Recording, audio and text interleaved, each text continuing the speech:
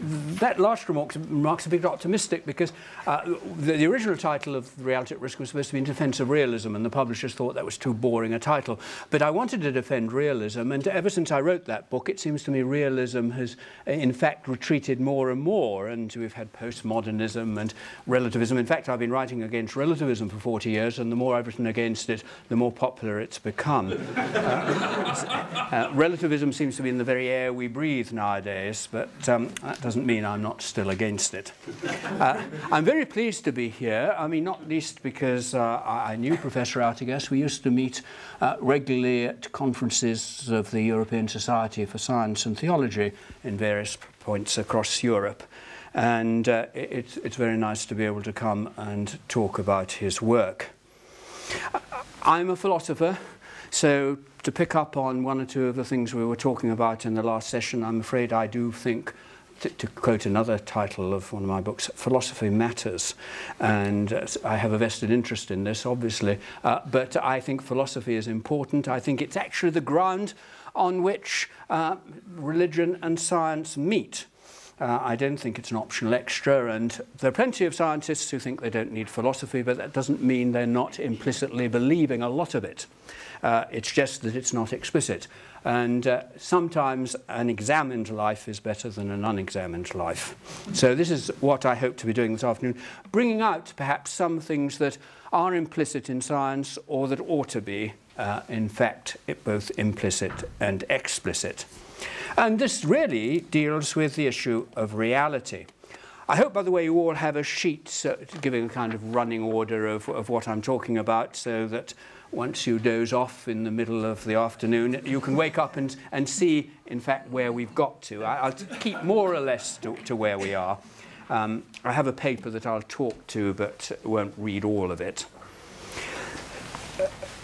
But what is reality? Even physical reality? In the last session, when we were talking about eschatology, the issue of reality came up because there is a tendency, and I think even in theology, to think of reality in exclusively physical terms, because we're physical beings, we're in the here and now, and that's what we're used to.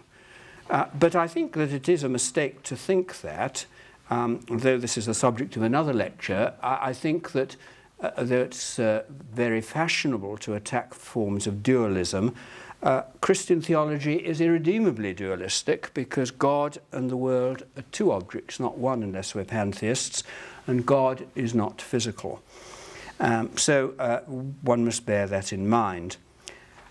And because of that, because reality isn't physical, I think that, or not wholly to be defined in terms of the physical, there is a question about our knowledge of it and how far our knowledge extends. There is a temptation to define reality in terms of epistemology.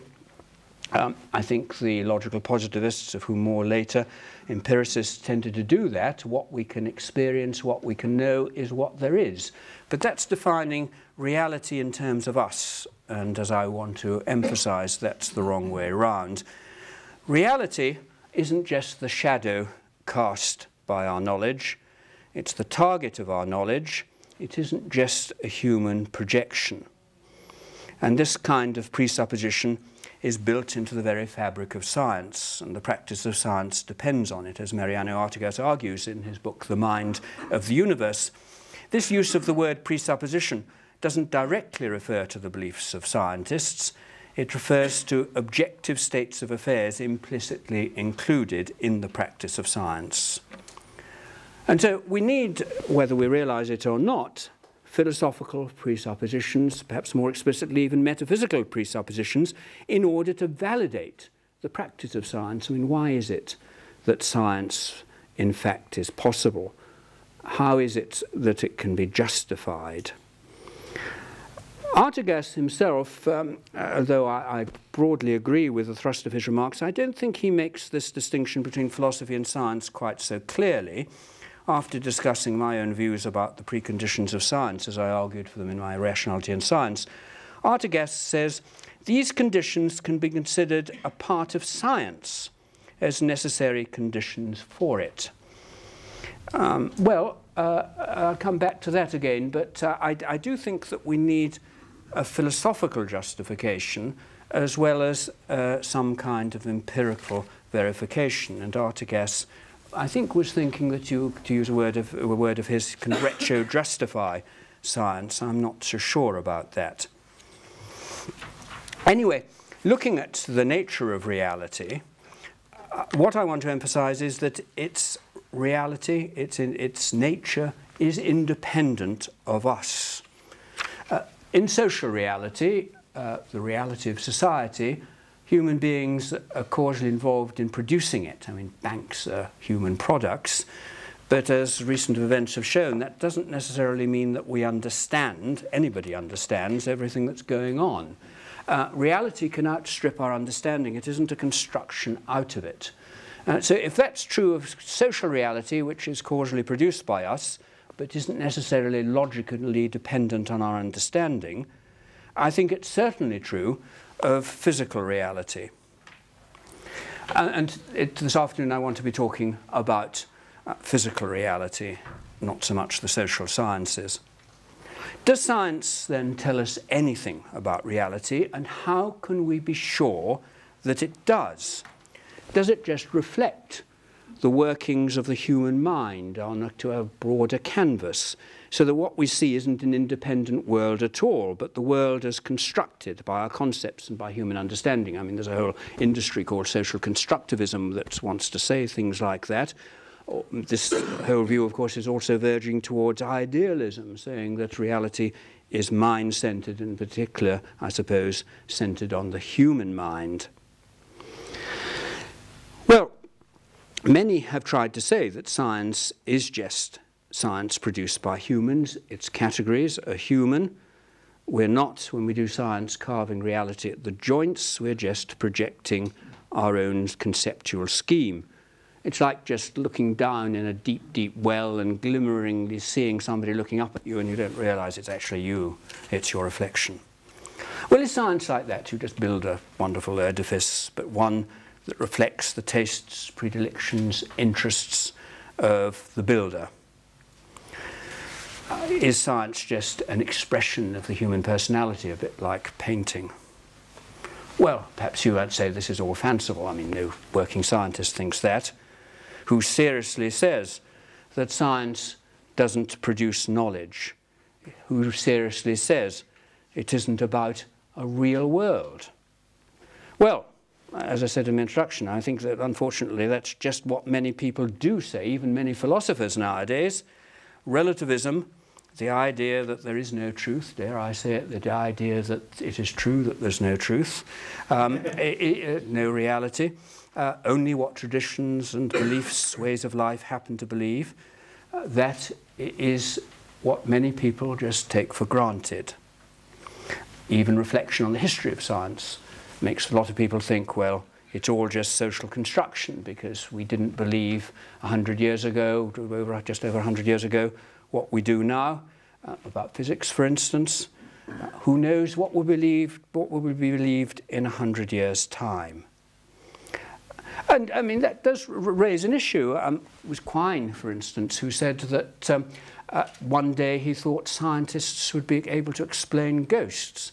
I always thought that was an interesting remark, because I mean, a lot of tough-minded scientists would say there aren't any such things as ghosts, and I'm not going to believe any evidence about it, because they're not what science can cope with. It's a kind of tough-minded naturalist approach. Quine, I think, was perhaps more willing to accept that there could be evidence for things we can't at present conceive of, but they would be subsumed in a naturalistic framework, naturalism from a metaphysical point of view. But it does suggest that science as it one day will be isn't the same as science as we now can conceive it as being. In that case, you get an absolute paradigm shift, to quote Kuhn. We would be living in a different world, perhaps. Well, postmodernism involves the reaction against modernist ways of thinking dating from the Enlightenment. Different traditions, societies embed their reasons in different contexts, so the idea of universal reason is ruled out. And of course that's bad news for science, because science is above all the product of the Enlightenment. which enlightenment, which part of which enlightenment, is something that I think is worth thinking about. But we often see it as influenced by the later Enlightenment, particularly as seen in France, where it got very materialist. But it's easy to see this whole episode in the growth of knowledge as being just one intellectual tradition to be replaced by another. The exemplification of the growth of knowledge and progress seen in Enlightenment is just one movement amongst others. It shows Western science, one tradition. No tradition is better than any others. There's no view from nowhere, no absolute conception. We can't get outside every conceptual scheme. So you can't, in fact, get outside everywhere to say what's really true. So all we can do is what we say now. And why do we say it? Because that's what we say now. For this reason, reference, I think, actually to language games and the inability to justify them in the later Wittgenstein was unhelpful, because I do feel the issue of justification is important. Why do we play the game we do? I mean, I came past Lord's this morning, everybody was in hope streaming to the test match, and well, the question is, why play cricket? What's the point of cricket? I actually think there's a tremendous point. In many ways, I was envious. I would have liked to have gone to the test match today, except that the prospects of playing when I was passing didn't look too bright, but still, it's better now. Perhaps England have won. But I mean, it seems inappropriate to say, why cricket? Is cricket true? Or is it better than baseball? Or anything like that, because it's not the kind of thing you ask about a game. But is it the kind of thing you can ask about science? You know, some people play cricket, others baseball. Some people do science, others go swimming. I mean, it doesn't seem right. Science is about something more important. It isn't just a game. And I know the game is just an analogy, but Wittgenstein tended to think of justification in terms of forms of life. He ruled out anywhere metaphysical to stand to judge forms of life. And that means that science cannot be justified. There's nowhere to stand. You take it or leave it. And I mean, Wittgenstein couldn't justify physics. And I think he got worried about that in Uncertainty. But I mean, you are in quite a serious position if you can't say why you should trust physics rather than oracles or something like that. But science actually seems to be more serious than that. Science is claiming universal truth. What we discover in London is going to be, it is supposed, valid in Beijing or Washington, D.C. And the universality is not accidental. It doesn't depend on characteristics of observers or the nature of their society. Reality isn't a social thing. So this independence of reality from science and the context in which it's conducted doesn't just show that science and any form of relativism have to be mortal enemies. It carries with it wider implications. Relativism provides a strong challenge to the possibility of metaphysics, and in the process undermines science.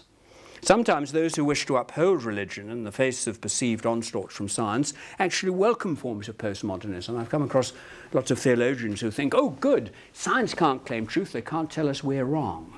But that's a very dangerous argument, because, all right, science can't say religion is wrong, but religion can no longer say it's right, because there's no longer any truth. So religion, people within religion are nicely fenced round, they defend themselves from criticism, but it's at the expense of any claim to truth. I regard that as extremely dangerous. And once metaphysics, with its ontological targets and ontological underpinning, is discarded, science and religion are pointless. They're about nothing beyond themselves. They may reflect human nature, and if I might just in parenthesis say that isn't itself a trivial point. In fact, the research that I'm involved with in Oxford on an interdisciplinary basis is tending to show, rather controversially, that religion is very deeply rooted in human nature, more so actually than science. I mean, science would be regarded much more as a kind of second-order discipline like theology, reflections on, but religious impulses are deeply rooted in what it is to be human. You couldn't subtract religion without subtracting our humanity, and there's plenty of research anthropological about the universality of religion, and psychological about child development, showing that, to put it briefly, religion is the default option. We start naturally by being religious.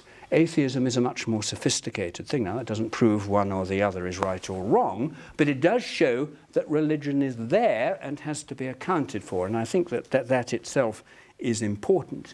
It's not good enough for scientists to ignore religion, because science itself shows its importance and centrality.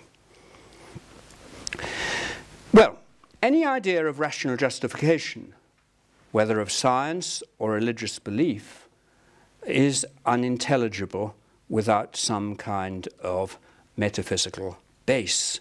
We can aim at a coherence of belief, but there are any number of coherent belief systems. Without the idea of reality as it is in itself, any belief is as good as any other. There's really no point, if you're faced with a lot of beliefs, in plumping for one or the other if you don't think that one is true. An analogy I sometimes find myself dwelling on is my experience in a multi-story car park when there's nobody else there, and you drive up and you're faced with a myriad of spaces and you think, well, where should I go? Now, perhaps the rational thing is to go to the one nearest the exit, but if you can't quite see the exit, any space is as good as any other, and if you're not very careful, one can get paralyzed and stop the car and think, well, what should I do? It's a bit like that with beliefs. I mean, why? What's the point if it doesn't matter? It isn't just that you plump for one. You don't know which one to plump for. There's no point at all. Like Buridan's ass paralyzed between bales of hay. So a removal of metaphysics can be the death of religion, and Nietzsche certainly saw clearly that it was the death of God. I think there's a lot in Nietzsche. I detest everything about him, but nevertheless, he does draw out the consequences of removing God and metaphysics. And I'm inclined to say that if you do that, you are left with a lot of what Nietzsche says. I would argue that subtracting reality from, in an objective sense, in a metaphysical sense, from science, in fact, is the death of science. Now, most scientists take it for granted they're investigating a real world. We heard that this morning. Yes, of course they do, and they don't want to be told that that actually involves a bit of philosophy. But they might think it's just common sense, but common sense is very often built on the philosophy of previous generations. So the philosophy is there, certainly. But scientists are just assuming the truth of realism. And sometimes when realism is under attack, perhaps a mere assumption has to be defended. Now, one way many scientists and philosophers try and combine realist intuitions whilst eschewing metaphysics is by making human science itself the arbiter of truth. That's sometimes called scientism. Again, it's in the very air we breathe. And in a sense, it's the continuation of the Enlightenment project, the later Enlightenment, trusting in the power of human reason and that alone. And it's assumed that this somehow puts us in touch with reality. And the view that empirical science constitutes knowledge certainly avoids difficult issues about ontology.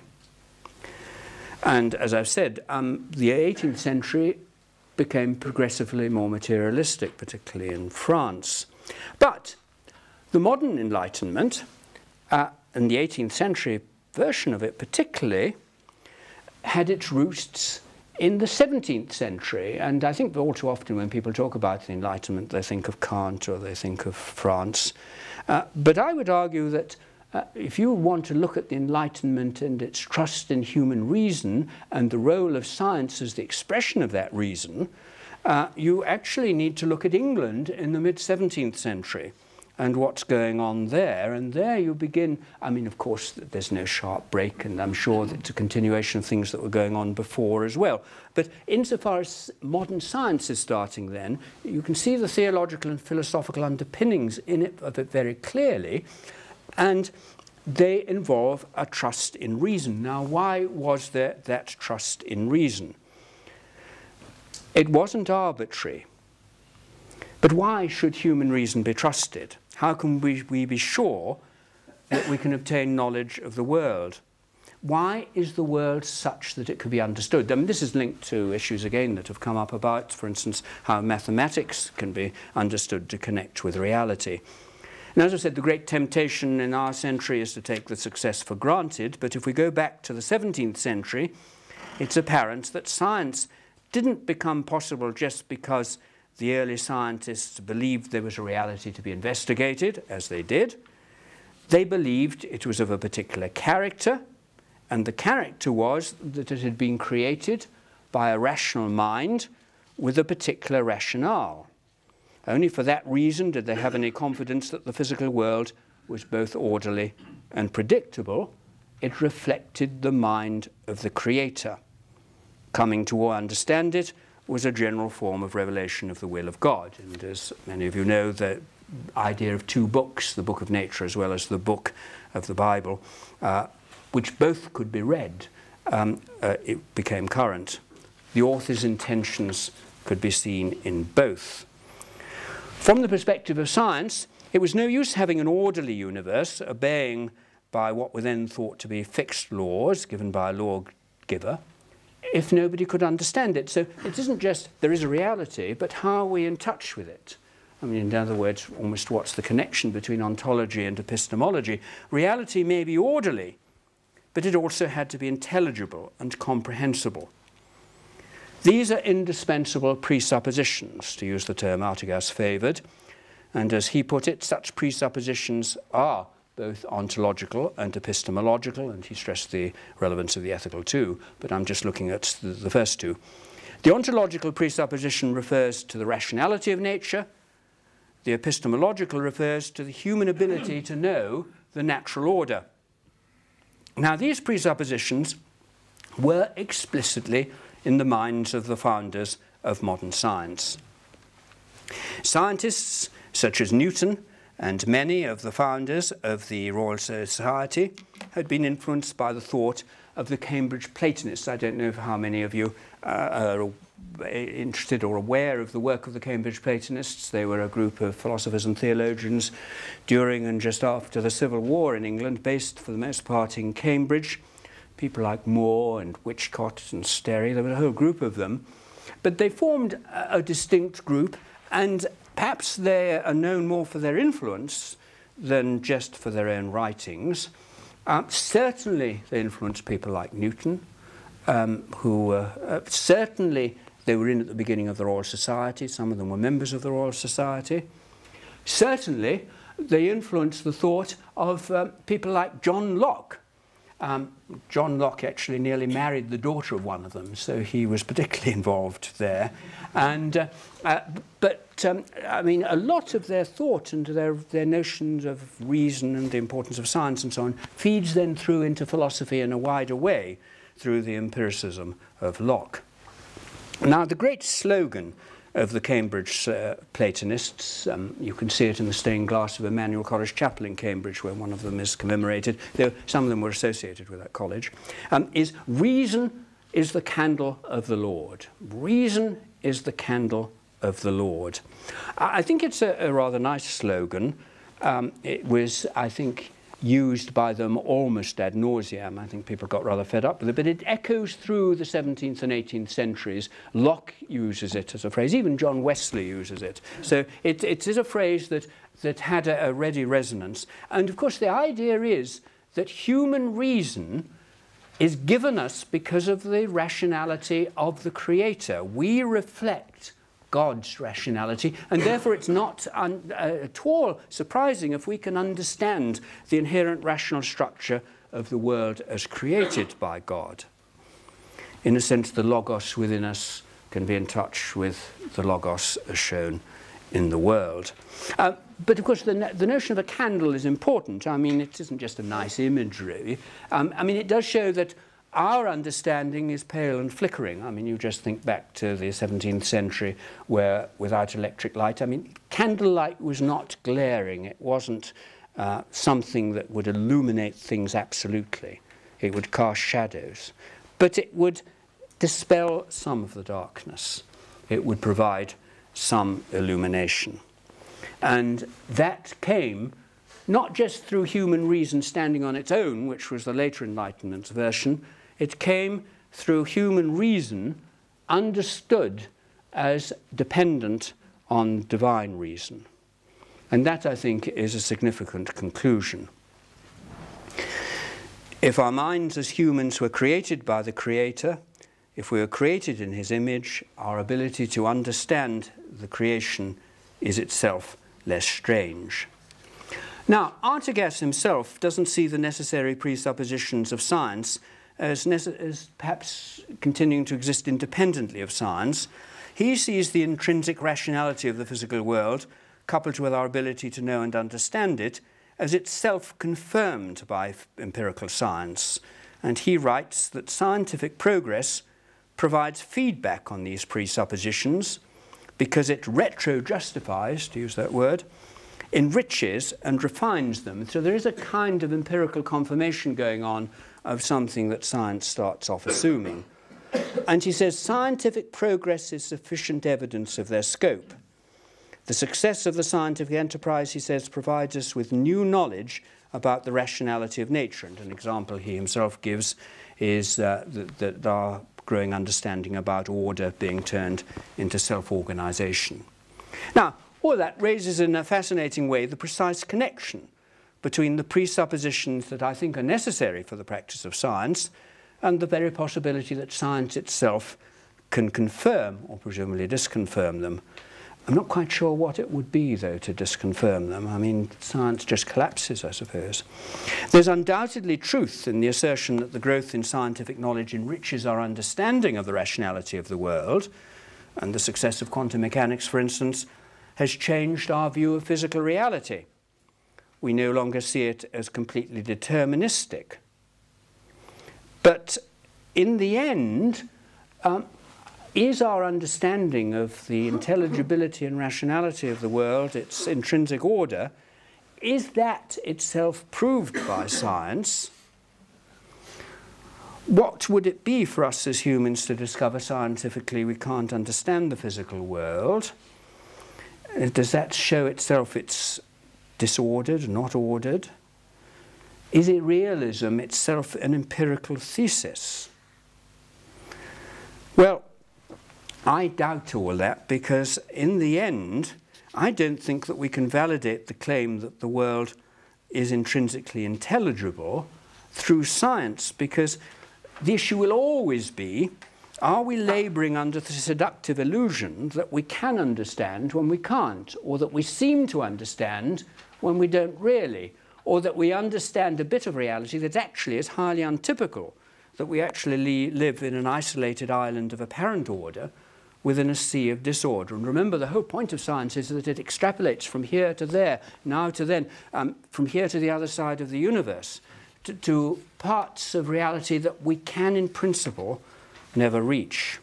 How can we do that? How could science ever confirm that? Now, we're up all the time, again, and some of you here may, I think, share this view, against the view that, well, philosophers are all very well, but they just make simple things appear difficult, and let's really, I mean, life would be a lot simpler without them, and they don't really earn their keep. The story is told by William James of how he was on a trip in upstate New York camping, and his companions had an argument as to what was happening. Now, they saw a squirrel. I don't know if you look at squirrels very much. There's so many of them around you can see what they do. If you see a squirrel going up a tree trunk and you think, well, I'll just go round to see him better, the squirrel will normally go around the tree trunk to keep the trunk away from you. And so as you go round, the squirrel goes round. I mean, they're quite good at this. Now, James's companions were having an argument as to whether, as they were going round the tree and the squirrel was going round the tree, were they going round the squirrel? And James got absolutely fed up with this because he said, look, this is a typical metaphysical argument. It doesn't make any difference to life at all. What difference does it make? One answer is as good as any other. The facts are still the same. You can describe them differently, but so what? It's a typical metaphysical issue, intrinsically vacuous. And of course, that's the root of a pragmatist view, because William James, like Peirce, was a pragmatist philosopher who really thinks that the kind of spin-off of reality is what you can do with it, how you behave. What difference does it make? If it doesn't make a difference, there isn't any real aspect there. And I mean, I find that very unsatisfying. There's no escaping from the fact that actually that the realist approach to science is metaphysical, which precedes all practice. But I think there's also no escaping the fact that in the end, without that realist approach, science itself is in a bad way. If there's no reality, there's no truth, only what we, whoever we may be, happen to believe is true. We can't be wrong, we can't be right, and indeed all the words I think I utter are ultimately meaningless because there's no reality out there to which we all have access. If I could just for a moment just emphasize that point, that one of the great features of reality is that it's the same for everybody, it's objective, meaning we all have access to it. That means it isn't parceled up between different types of belief, different groups of believers. Now, this is in a sense just to say that my idea of reality is not relativist, but it does have great consequences, because it means if you're in one society, you can hope to understand what's happening in another society, because you all have access to the same reality. You can all say, well, look, and that's how language, I think, gets taught in the first place. If you can't assume a child sees what you see, there's little hope in teaching words. I mean, that's why you can't teach colour words to somebody who's colourblind. We need, in that case, not just the idea of a similar reality, but a similar apprehension of it too, which is, I mean, the idea of a similar human nature, I think, enters in here too. I think that the notion of reality as well is important in that reality, I think, because it's independent, isn't just reality as conveyed by science. There are going to be other bodies of belief, not least religion, which may also want to talk about reality, and if it's the same reality, if they are coming at it from different points of view, nevertheless, there's the possibility of conflict or agreement, of mutual support or a mutual lack of support. But they all will have something to do with each other. In other words, if you take a realist view seriously, reality is not compartmentalized, and that means that religion and science are not going to be, to use one phrase that's been current sometimes, non-overlapping magisteria. In other words, they're not just different bodies of belief that don't overlap. That's actually a very popular view among many quarters, not least amongst scientists who secretly think that science tells them the truth, but they don't want to be rude to people who are religious, so they say, well, we're just talking about different things, and unsaid is the thought of we're talking about what's true, you're not talking about anything. And so I think it's terribly important to realize that the notion of reality is common to everybody, and it can trip us all up, or we can agree about it. But the impatience of many people with metaphysical speculation is hard to shake off. Science, it's felt, delivers the goods. Reality is what science tells us it is. It may seem as if this is crude positivism, and it's not far from A.J. Ayer's verification principle. I make no apology to going back, now this is going back 40, 50 years, or even more, to Ayer, because I think, again, that still influences a lot of the way many people think about things. Ayer defined truth and meaning in terms of the ability to verify, to falsify scientifically. I think he found it difficult to justify the verification principle. Once he taught me in Oxford, and once when I asked him about it, he said, oh, well, it's an axiom, which is all very well, as we will see. And lest it seem as if this kind of dispute is receding into history, and it can't, just very briefly, I'd say it can't account for modern physics, let alone anything else. But lest it seem that this kind of dispute is receding into history, the influence of logical positivism lives on. It's certainly alive and well in the work of writers like Richard Dawkins. Now, I suppose that's not a coincidence, because Richard Dawkins would have been a young man, a teenager, in the heyday of logical positivism. He would have been influenced by it insofar as he's ever thought about any philosophy, which isn't very much. He would actually have been imbued with the principles of verification and falsification. To him, that's what philosophy is, because he hasn't looked at very much since about 1960. Now, if you look at the God delusion, I mean, I'm not just being unkind. I mean, it actually explicitly is what he's saying, really. He stresses the importance of evidence and reason, so would we all, but then he surreptitiously defines these words in terms of the capabilities of contemporary science. And let me just say, of course, that's itself an interesting point, because when you want to define reality in terms of science, when you want to put forward, say, a physicalist, a naturalist point of view, if it's contemporary science, you're not giving yourself any elbow room for science developing. If, on the other hand, you want to say, well, it isn't science as it now is, it's, to quote somebody this morning, science as it will be in 500 years' time, or indeed science as it could in principle be, then we've got a problem there, because science as in principle could be is getting to look almost as metaphysical as the reality that I want to uphold, because it may not be the science anybody actually ever does hold.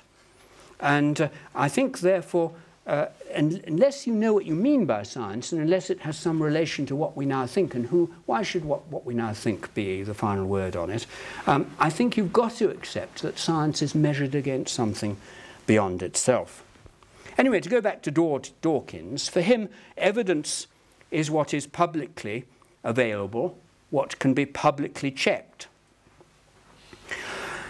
It's something that, in fact, is the province of science. Reason is seen in terms of the empirical methods of science. Now, Dawkins contrasts books about evolution with the faith of fundamentalists in a holy book. He says, for instance, the truth of the holy book is an axiom. And it's interesting he used that word. Not the end product of a process of reasoning. In contrast, he says, with reference to his belief in evolution, I have studied the evidence. In principle, any reader can go and check that evidence. Anything, it seems, which isn't publicly checkable isn't to be regarded as rational or as evidence. It's irrational faith. And so by sleight of hand, any belief in God appears irrational. It's not based on evidence. I mean, this is just pure logical positivism. And faith then can never be allied with reason, because reason is already wholly in the service of science. All religious faith then is tarred, as Dawkins tars it, with the brush of an irrational and dogmatic fundamentalism. It's intriguing that Dawkins accuses his religious opponents of operating with axioms, not evidence, and that was what Eyre proudly said his view was. For Dawkins, obviously, an axiom isn't something to be proud of. Yet, Dawkins' equation of scientific method and rationality is itself in need of philosophical justification. And the linking of our beliefs about what's real with what's scientifically accessible has gone through a lot of names: materialism, physicalism, naturalism, as we were talking about this morning. But nevertheless, it's quite clear that we are faced with a choice, that we either make reality the shadow cast by human understanding, we make reality anthropocentric, we think we know everything, and what we don't know isn't worth knowing. It was I think Donald Rumsfeld who talked about the unknown unknowns, and people were very scornful of that. I thought actually it was actually a surprisingly profound statement, because there are a lot of things not only that we don't know, but we don't know them. And perhaps one day, I mean, the path to knowledge is suddenly realizing we don't know them. And then one day we might know more. Artigas argues against the naturalist claim that there exists nothing but what can be studied by means of empirical science, and he points out this naturalist nothing but is enclosed. He believes that a fully developed naturalism should include all the dimensions of the natural world, including the metaphysical dimensions. Well, I'm with him in spirit on that, but I think probably he's hoping to extend the term naturalism beyond where it really can be extended by saying that all those against metaphysics who are talking about naturalism actually just need to bring metaphysics in.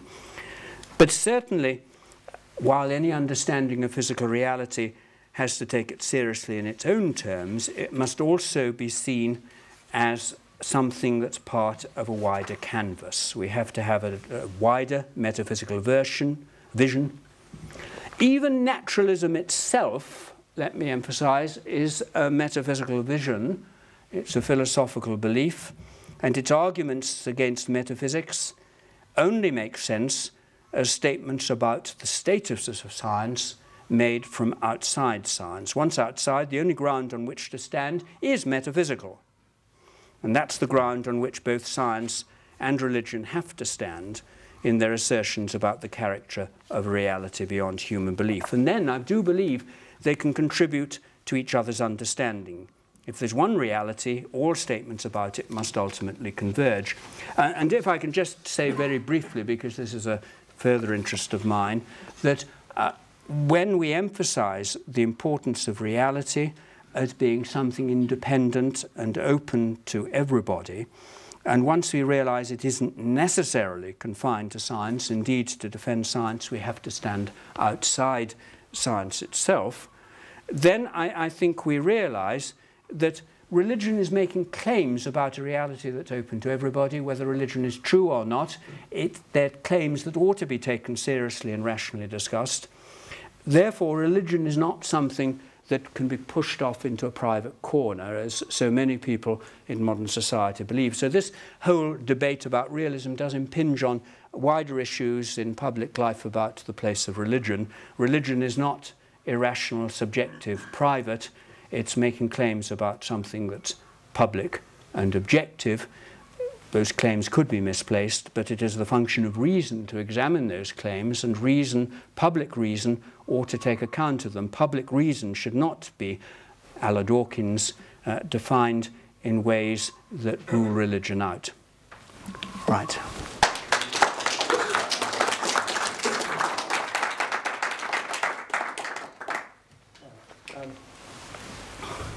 Questions? Yes, so could you say who you are? Alexander. Hello, thank you very much for your talk.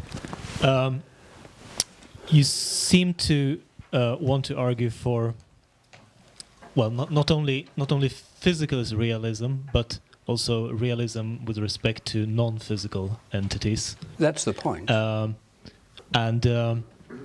So my question is, well, first of all, what argument? And it seems that you're saying that these arguments for this cannot really come from empirical science itself, as Artigas seems to believe.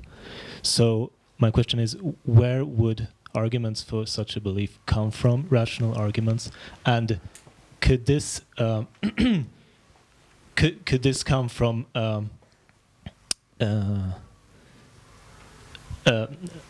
discipline like mathematics, where eternal, logical, exact knowledge, which is non-empirical, appears? Yes, I mean, I think, first of all, just must make it clear that by realism, I mean, I'm putting forward, to use a word that was mentioned this morning, I'm putting forward a neutral thesis, because I actually would think atheism is a realist view. It's about the non-existence of something as well as the existence of something. So by realism, I don't mean that these things must exist. I just mean that they could exist, and their existence is not dependent on our believing or understanding that they do. So that's the first thing. You were asking about mathematics in particular.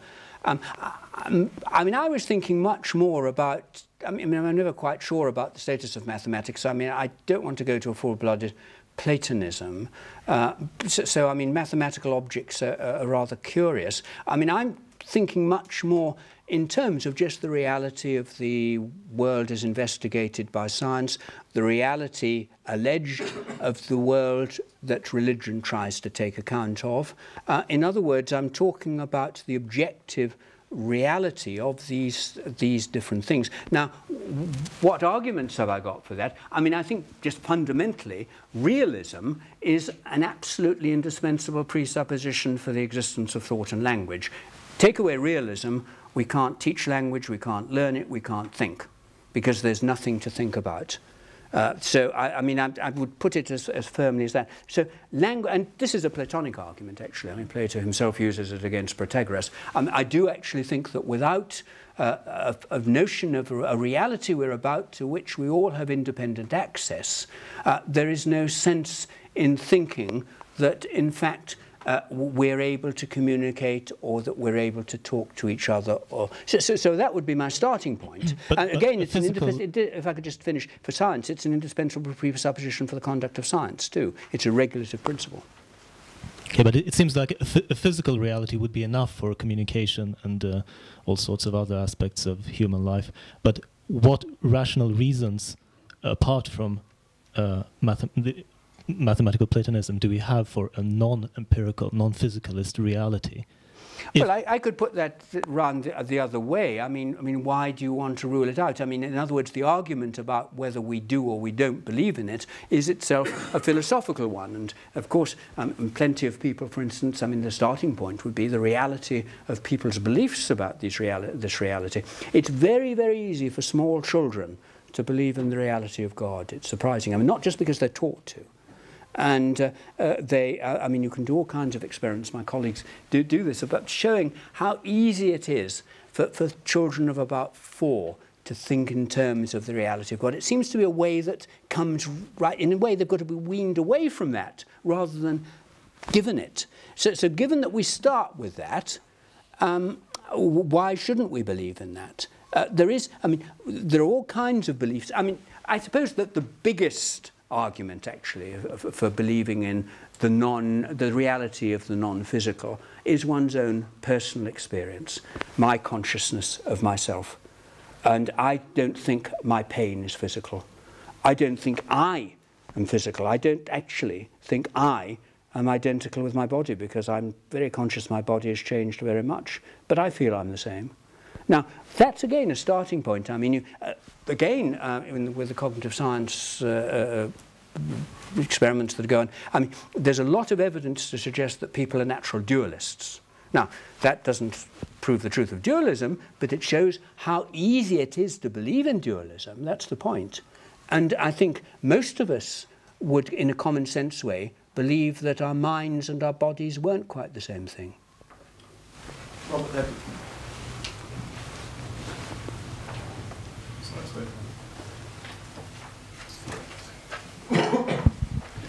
you implied that you didn't quite agree with Artigas' retrojustification idea. I was just wondering if you could expand on that. Well, I mean, I think it latches on to a kind of a big issue about the conduct of science and whether the conduct of science is itself, to some extent, its own validation. I think a lot of working scientists would say, yes, it is. I mean, this is in a sense why I mentioned William James, that it's the idea that it works. It gives us a non-stick frying pan, so what are you grumbling about? I mean, you know, we can manipulate the world, we can put people on the moon, we can do all kinds of fantastic things. We couldn't do that unless there was some kind of tie-up with enabling us to manipulate reality. Isn't that all we need? I myself, I mean, I can understand that as a kind of attitude, because it's, as I said, it's the impatience with metaphysics. Let's get on with it, let's not worry about these things. I myself don't feel it's quite enough. I mean, I do really feel, well, perhaps all this is just luck, or perhaps we're just able to do it here, but it won't work everywhere. I mean, why should we assume that the same conditions hold across the universe? Why are we so sure physical laws are constant? I mean, you need a lot of justification for more, and the kind of justification that was built into Newton at the start So I think you need that. And I think that comes before you can do science. I think you've got to have some idea, implicit or explicit, about the reality of the world, its order, and its intelligibility, and the fact that we ourselves can understand it. Why? And just doing it, well, I can understand the temptation of saying, well, that proves it, doesn't it? But I still think that you can get in a sceptical frame of mind and say, well, how do we know? And it seems to be more than just the scepticism that I might feel about saying, well, how do I know I'm looking out of the window, or how do I know I'm not a brain in a vat, or all that kind of thing. I mean, it just seems to be, how do I know that science can generalize? I mean, it is the problem of induction, which Hume found so difficult. And what underpins our real belief that we can extrapolate from comparatively few instances in a narrow series of places to everywhere. Okay, can I then play devil's advocate and throw back your remark about immaterial realities? That actually, if it's your own personal experience, that on a day-to-day basis you start with these assumptions, and day by day, which is all you actually have to go on, day by day they're reinforced and reinforced and reinforced. If you put it on the same level as you were commenting previously, I think it becomes quite compelling at least. I wouldn't argue that you can absolutely refute scepticism with it, because you may not be able to do whatever. But I think you can understand how people become more and more compelled by it. Yes, but you see, I don't think, I mean, the kind of things I was saying before, I don't think they're knockdown arguments. I think that people are naturally dualists. They may even be natural theists, but it doesn't prove dualism, it doesn't prove theism. I think that's the starting point, and I mean, that's in a way where we start. So I think perhaps it may be, you could argue, that the onus is on the people who want to disprove it rather than prove it. But it's still, you haven't proved it. And I think the trouble with science is, all right, I mean, this is a natural thing to think. It's the common sense way of thinking. But what happens when you're up against people who challenge it? Now, I think this is all the clearer when people are challenging it. Now, there are plenty of people under the postmodernist banner and other banners who actually challenge science. Some of them just don't like modern science. I mean, for instance, they think that insofar as it's delivered the goods, they're not good. I mean, that it's responsible for all kinds of pretty terrible things, perhaps even ultimately the destruction of the planet. So they've got all kinds of motivations for not liking science, so they challenge it. Now, I think that one therefore needs to be able to say, well, whether science is in the end beneficial or not, it's telling us some things that are true about the world. And I think one needs to justify why that is the case, rather than just bumbling on saying, well, we do it, because it seems to work, etc. I still feel that's not enough. But I fully accept, I mean, I'm up against people who think that philosophy and metaphysics are an unutterable waste of time, and let's get on with the real world. Steve Fuller and then Kieran, Kieran Clark, yes. Yes, and then we've got time. We've got time to the family, sorry about that. Roger, I was wondering how this justification between realism and science works, because it's clear you want to use realism to justify science, but then when you explicate realism and the arguments you give for it, especially the defense of theism, the defense of dualism, they sound to me like naturalistic arguments. You know, namely, kids are like that naturally, right? This is kind of the tenor of your arguments. We have these experiences that are irreducibly realist or dualist or something like that. And someone might say, well, you're using basically a scientific argument to justify realism, which is in turn going to be justifying science. Is that how it works? No, absolutely not. And I wasn't talking about the experience. I was talking about what the experience was allegedly of. So therefore, we appear to have beliefs in a non-material reality. It doesn't justify the existence of a non-material reality, but it does suggest that the discussion about it ought to be something we're concerned with. But certainly, the fact that people naturally have beliefs, and science can show us that, doesn't justify, or indeed fail to justify, the beliefs. But that's just the opening, and it just shows why we need to have a philosophical argument. That's what I'm saying. Only one more point I would make. You didn't really give a lot of content to your realism other than making those sorts of remarks? Well, I don't want to build in too much, you see. I mean, again, I've in a sense, would probably agree with the idea of a neutral metaphysics, in the sense that what I don't want to... I mean, one of the reasons I don't like, for instance, so-called scientific realism is that it's not only talking about reality, but saying it is as modern science, or some science, says it is. And I think that's not only making an ontological claim, it's bringing in an epistemological one. It's saying what there is and also what we know about it. Now, I want to keep discussion about what there is separate from epistemology. It justifies, grounds the epistemology, but there's still the question how much we know, how much we can know, and I think that the two ought really to be kept fairly separate. And that does mean I must confess that my ontology, my reality, does get rather thin, not thick. I mean, it's in a sense talking about reality as a target, a goal. It's a regulative principle. It isn't saying, from the point of view of philosophy, as a starting point, God, angels, ghosts. I mean, I'm not filling it all in. I'm just saying I'm not ruling those out. There's a possibility of all this. Let's have a discussion about what goes there. And if you say these things don't exist, these things can't exist, you're still standing outside science, and naturalism is itself as much a metaphysical position as anti-naturalism. That's all I'm saying. I'm afraid the last question will have to be for Kieran Clark. I'll be very quick, just to say that, yeah, that naturalistic position, I suppose you can never, the whole point is you can never prove reality. It's the first assumption that things are. But perhaps the way kids know does tell you something about maybe some things that are non-natural and a little bit maybe forced. I'm thinking about, for example, the way that we've recently discovered that young children learn the difference between naturally no biological movement as distinct from non-biological movement, you know, from the age of the first weeks of life.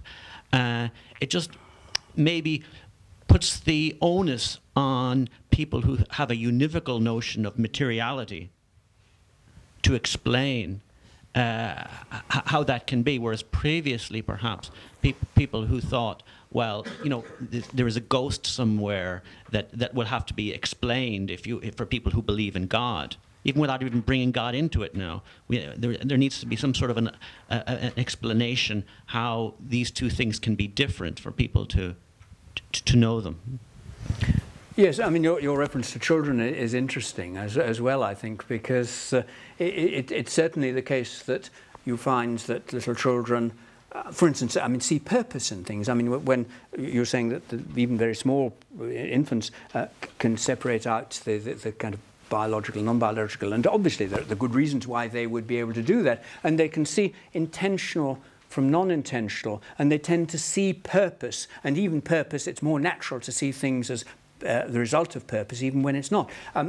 Indeed, a lot of that kind of research, I think, is tending to show that we are natural creationists rather than natural evolutionists too, which, I mean, doesn't prove a lot, but it shows why it is that it's so difficult to latch on to evolution, and so easy is it to believe in a kind of very rudimentary creationism. Because that's our starting point. And you might even actually say from a more kind of scientific point of view, there are good evolutionary reasons why we shouldn't believe in evolution. We should just see purpose. I mean, because, of course, I mean, you've got to actually pick out the animals and the other creatures that could be a threat. I mean, people don't recognize that lions are going to eat you, are going to get eaten. So all of that comes into it as well, I think, yes.